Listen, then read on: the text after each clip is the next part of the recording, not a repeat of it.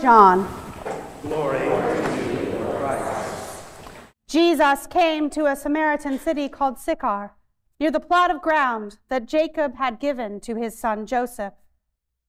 Jacob's well was there, and Jesus, tired out by his journey, was sitting by the well. It was about noon. A Samaritan woman came to draw water, and Jesus said to her, "Give me a drink." His disciples had gone into the city to buy food.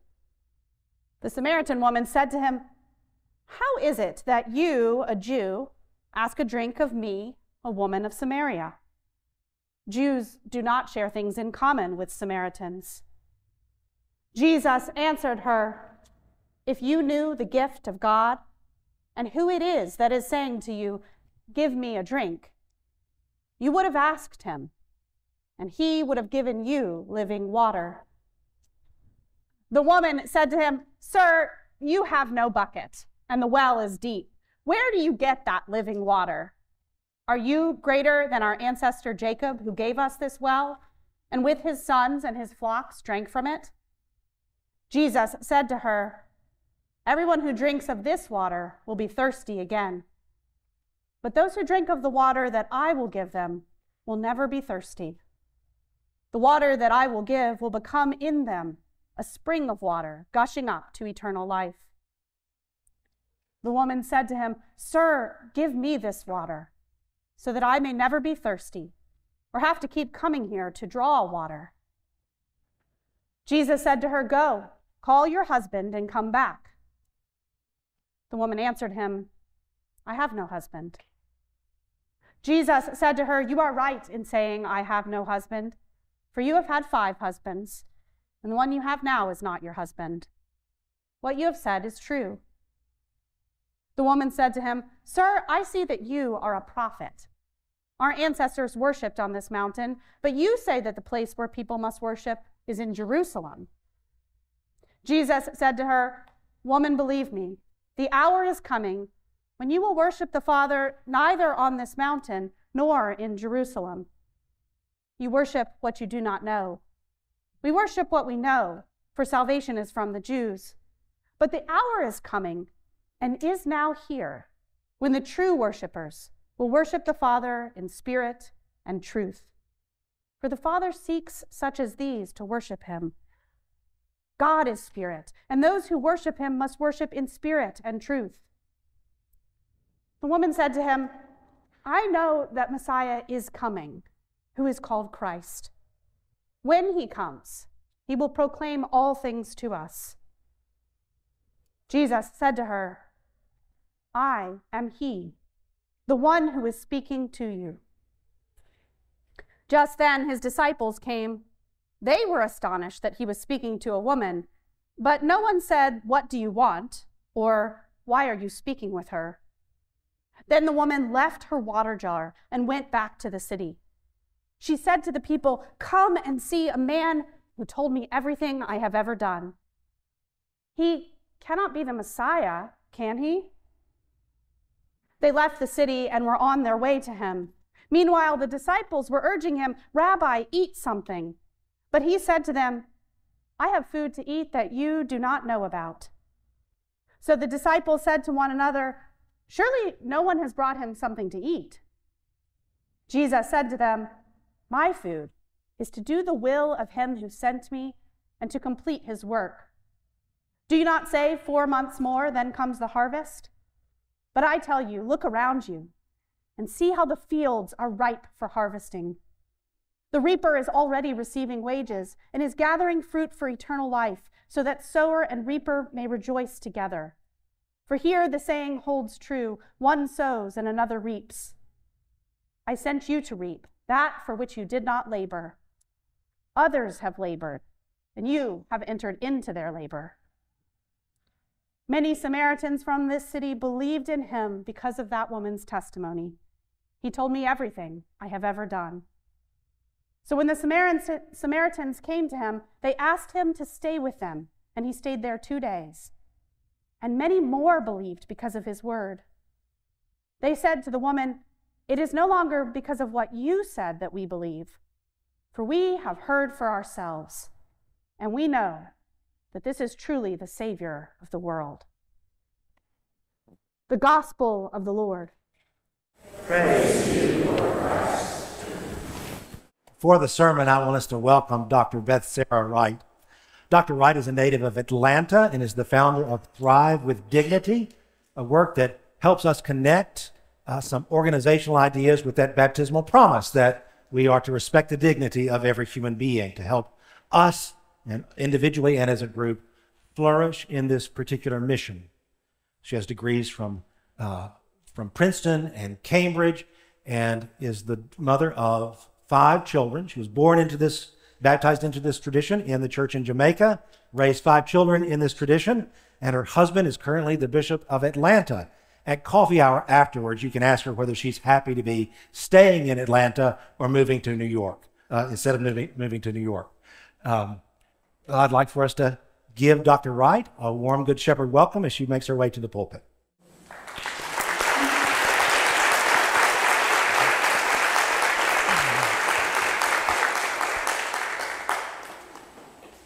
What a joy it is to be with you this morning. Many thanks to Father Mills for this gracious invitation to be with you, the community of Good Shepherd Episcopal Church. Thank you, Morgan May, for your gracious invitation as well to be here. I bring you greetings from your siblings in Christ in the Episcopal Diocese of Atlanta. That is 120 worshiping communities in 75.5 counties in Middle and North Georgia, 56,000 men, women, teenagers, children, and as my husband, Bishop Robert Wright, fondly says, feisty seniors. As my mother is one of those feisty seniors, of course, I have the utmost respect. I understand that today is your blessing of the backpacks, and I love this time of year, don't you? And so many shiny new tools to prepare our children for a successful year ahead. I might be dating myself when I say I loved a brand new Trapper Keeper. Anybody remember those? I love that.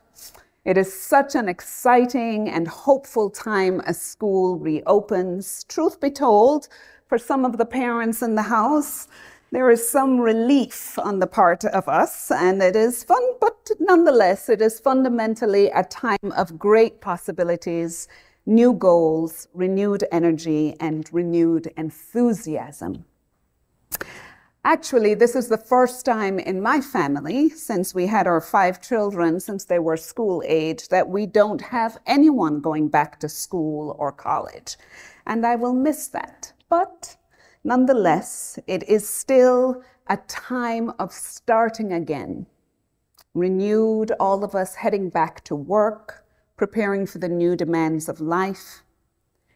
So this morning, as we bless those backpacks with all their new trinkets to prepare our children for success, I'd like to ask you as a community, as followers of Christ, what resources do you have in your spiritual backpacks to prepare you to face and thrive in the vicissitudes of life?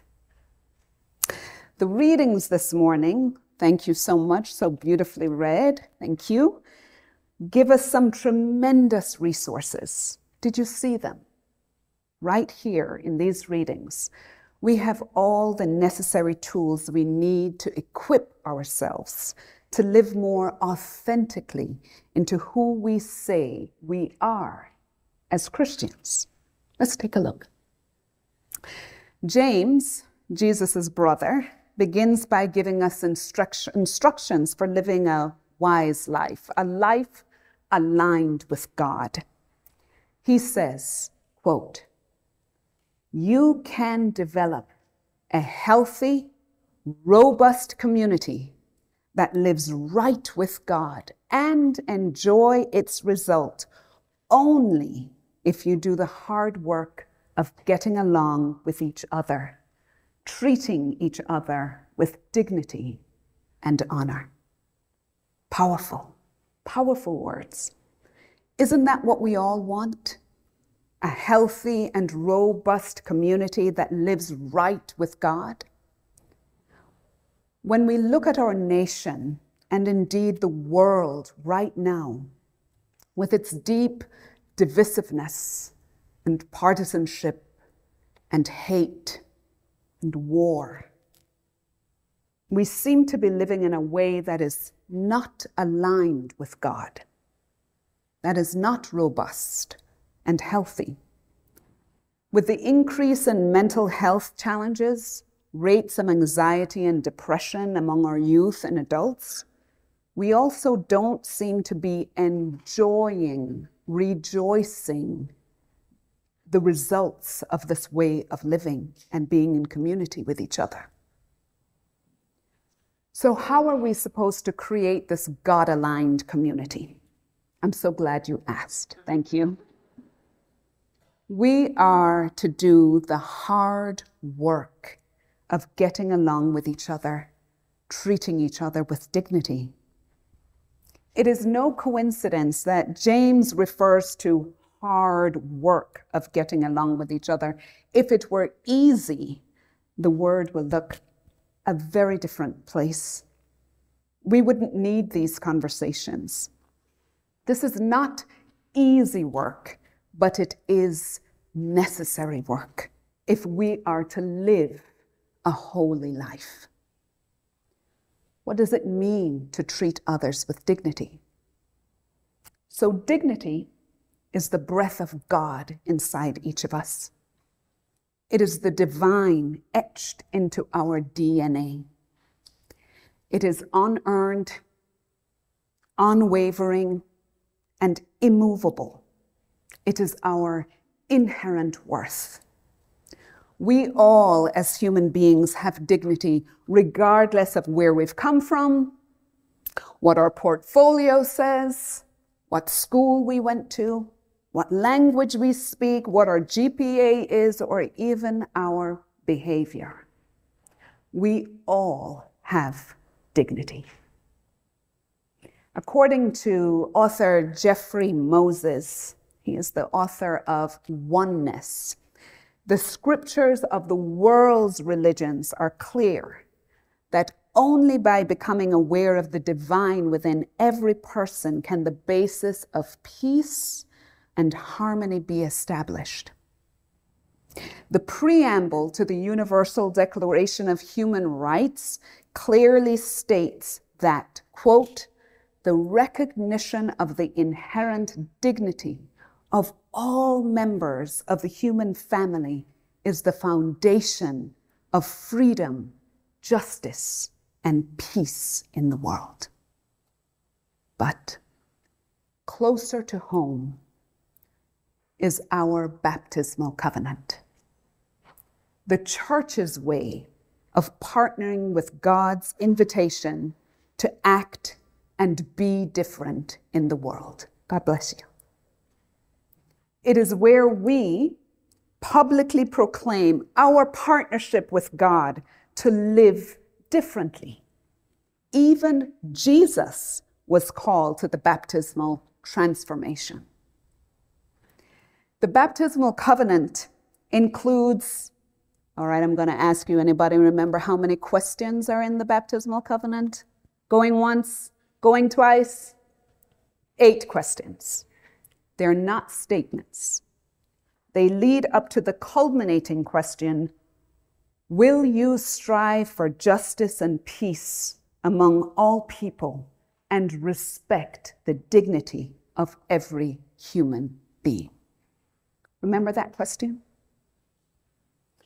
And we have a choice to answer either we will with God's help or we won't. What is remarkable about this extraordinary question is that as we strive for justice and peace, it does not ask us to tolerate or work with or include every human being. It does not ask us to agree with or be kind to or be polite to or even to love every human being. It asks us to respect their dignity. As the wife of a bishop, when I travel with my husband, nearly every Sunday I find myself renewing my baptismal covenant, because that's what he does, right? So I've been looking at this in a way, just very intense focus, and I am a lover of words. And so I wondered, what does it really mean to respect another's dignity? So respect, from the Latin root word specere, like spectacles, means to look at, and again. Respect literally means to look again at. To look at another human being and to be present to the many assumptions and preconceived notions or biases we may have, and we all have them because we're human, to pause and to look again, to see new possibilities and new understandings, to see our common humanity. It is a new way of seeing, and this, my friends, is the hard work, to see differently. We often think of respecting another when someone has done something worthy of respect, as if it is earned. But that is not at the root of this word. According to the root, everyone, every single person is worthy of being respected. Everyone is worthy of the act of being looked at again. No prerequisites necessary.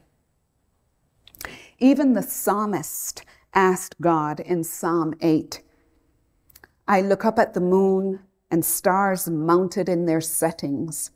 Then I look at myself and I wonder, why do you bother with us? Why take a second look our way? But God does, each and every time. When I speak with children about dignity, about looking again at another's dignity, I ask them to imagine putting on God goggles, seeing the way God sees us. What would that be like? To see the dignity in every human being is to see beyond that which we believe is real, which are only figments of our manipulated, maneuvered, and molded imaginations anyway, to see what is truly real, the divine potential embedded in our DNA. Dignity is this incredible thing inside of us, regardless of our outward manifestations, regardless of our stories. It knows we are made for more and has at its core the desire to be seen as fully human. But history has taught us that as we progress through life, that our inherent worth, that breath of God inside of us, can be challenged, eroded, not seen, or even completely obliterated.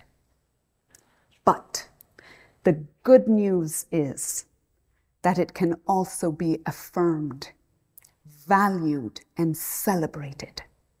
We just need to choose to do that. We are just as vulnerable to feeling unworthy as we are to feeling worthy.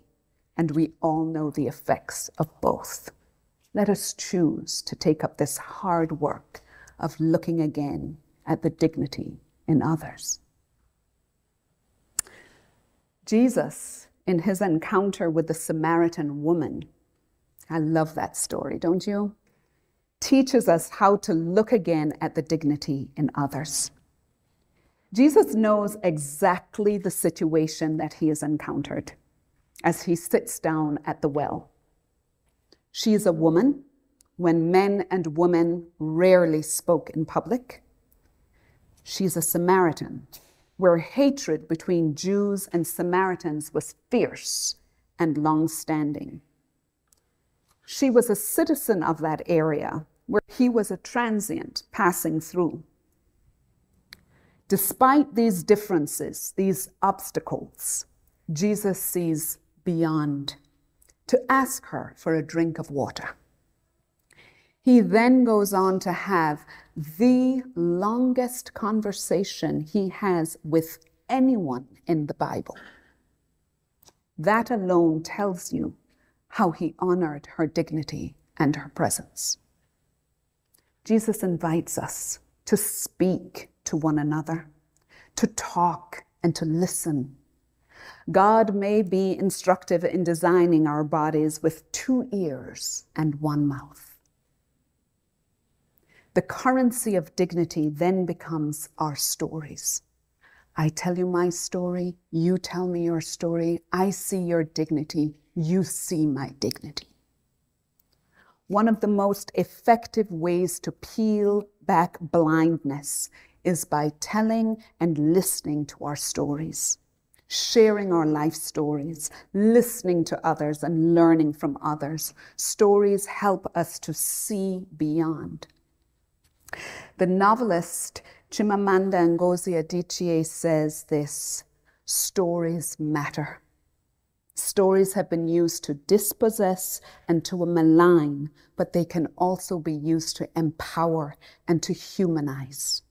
Stories can break the dignity of a people, but stories can also repair that broken dignity. In their conversation, Jesus reveals details of this woman's life story. 5 husbands, and now a man who is not her husband. No condemnation, no judgment, unlike what was evident on his disciples' faces when they saw him speaking to her. They were astonished. When she asks how he, as a Jew, could possibly speak to her, he answers by pointing to God's generosity and gift and invites her to see a path to God's dream for us all. He says, the time has come where what you're called will not matter and where you go to worship will not matter. It's who you are and the way you live that count before God. Jesus himself is embodying the way of life that counts to God. He can see beyond their visible differences to see her dignity, what God sees in us all. Oh, but how easy it is to write someone off completely. Am I the only one in here? To not see or to acknowledge another's humanity, especially when they are different from us, or when they have brought us harm or sinned against us. But this is not our calling. This is not the way of living out our faith. Jesus calls us to something different. When you look at a caterpillar, do you see the butterfly? And when you look at a beautiful butterfly, do you also see the changes it has gone through to achieve that beauty? I am so glad God knows us intimately, all our blemishes, all our joys, all our missteps in our thoughts, words, and deeds, and yet chooses to see our dignity. So you might be thinking, how do we do this hard work? How do we actually change the way we see? I imagine that the Israelites were grappling with that question in the desert. They could not see a way forward.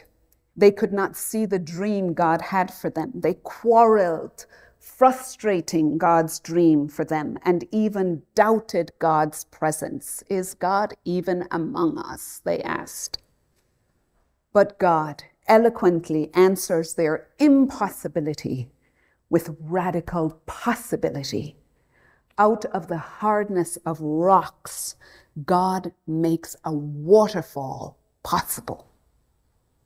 What do you do with God's dream for you? Do you let your fears and uncertainty blind you? Or do you live authentically, wholeheartedly into the dream God has set before you? Even when we doubt God's presence, God does not leave us or forsake us. God intercedes in our lives and prays for us with moans and groans when we do not have the words to pray. God, without being asked or asking for anything, showers us with grace and mercy and dignity and invites us to join God in that dream.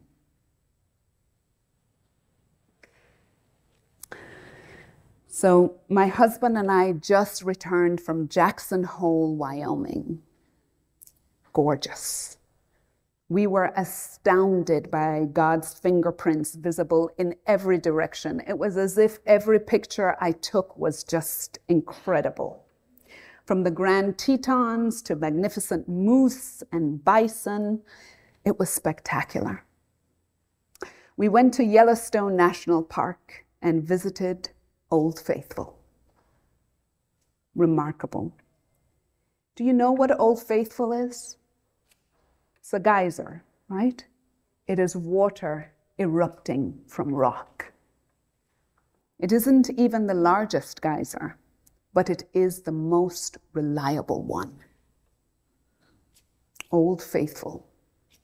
And that is who God is. And that is what God does. This is what we rely on when we are faced with the impossible. God's faithfulness. Like water from rock, when we are blinded, God can open our eyes to see. Like water from rock, God can bring courage out of our fearful hearts, bravery out of our cowardice.